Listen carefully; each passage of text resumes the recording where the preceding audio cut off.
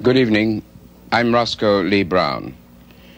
The Commission report talks about the communications gap between the people of the ghetto and the rest of America.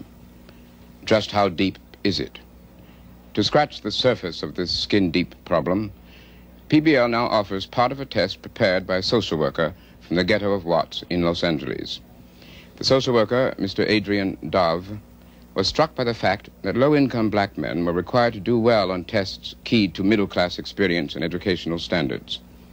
So Mr. Dove decided to put the shoe on the other foot by writing a test for middle-class Americans, both white and black, to see how well they understood the special culture of the ghetto. With each question, you will be given 4 choices from which to select an answer.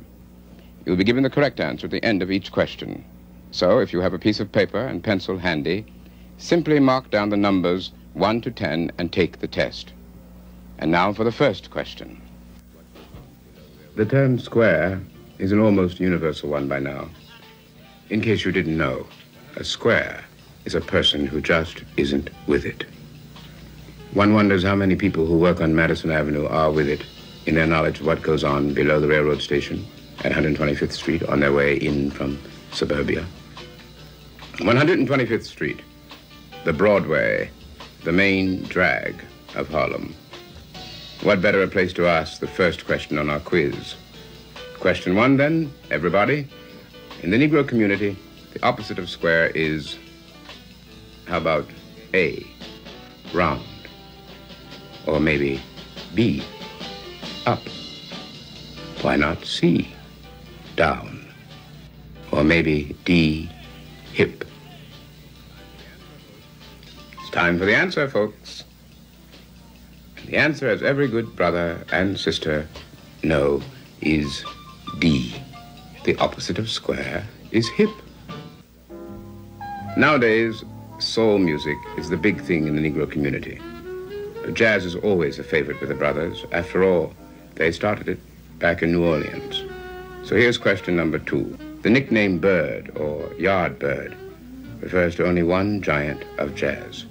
Is it A, Lester Young, B, Benny Goodman, C, Charlie Parker, D, the Birdman of Alcatraz? The answer is C. And there he is, the man who blazed the trail for most of modern jazz, the one and only Charlie Bird Parker. When a black man's rapping it out to the brothers, a common comeback from the audience might be, "That's right, brother." Now, there's another way of saying this, which leads us to question 3. And the following 4 choices complete the phrase which begins, "Tell it." A, as it is. B, how it is. C, like it is. D, straight. The answer is C. Tell it like it is. Yes, tell it like it is, brother.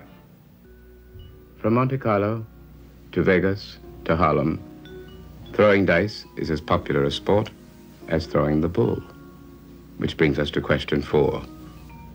If you throw the dice so that 7 shows on the top, what's on the bottom? Is it A, 7, B, snake eyes, C, boxcars, D, 11?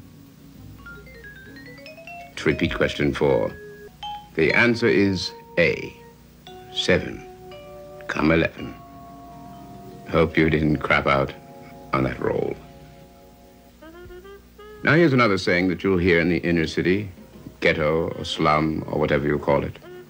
Let's see if you know the answer to question 5, which goes, if a man is called a handkerchief head, he is A, cool cat, B, a porter, C, an Uncle Tom, D, a preacher.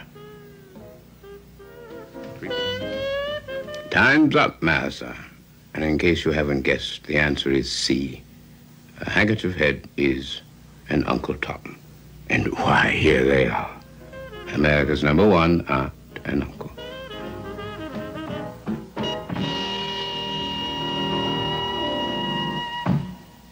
One of the familiar phrases in the Negro community for how to get ahead is a phrase which we want you to complete. So for question 6, complete the following sentence.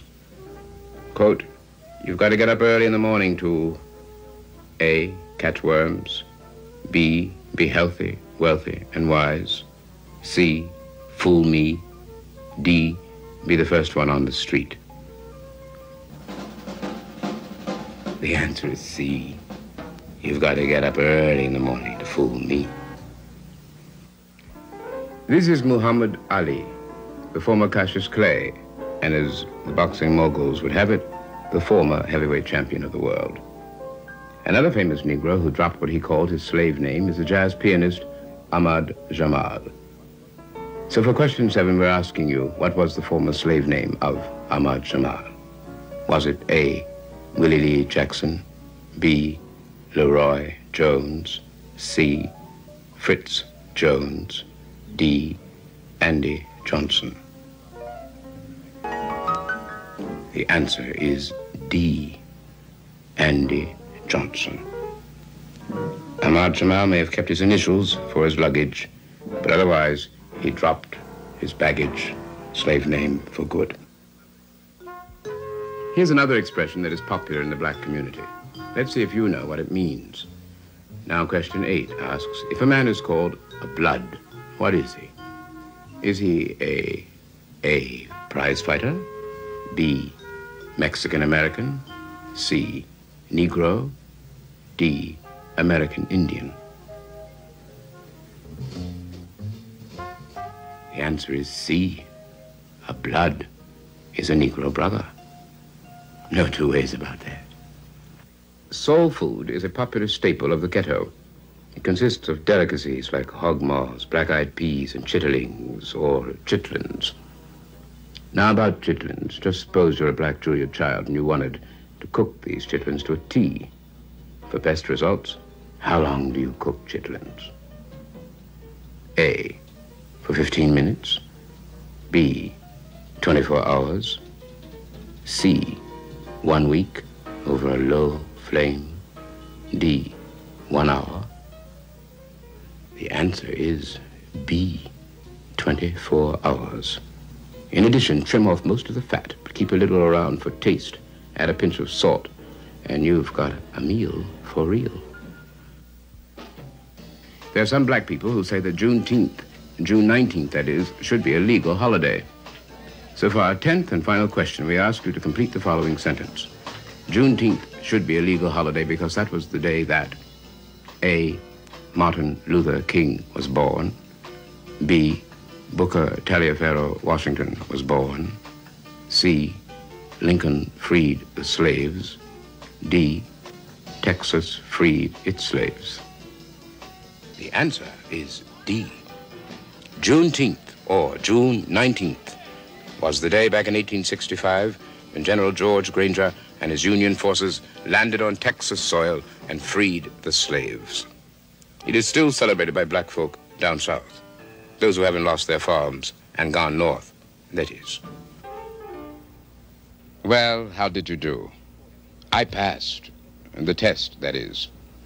PBL suggests that anyone with 5 or more correct answers is in some kind of touch with the people of the ghetto, has been to lunch, perhaps. But if you had anything less than 5 correct, then we respectfully submit that in the jargon of the social worker who wrote the test, you may well be culturally deprived.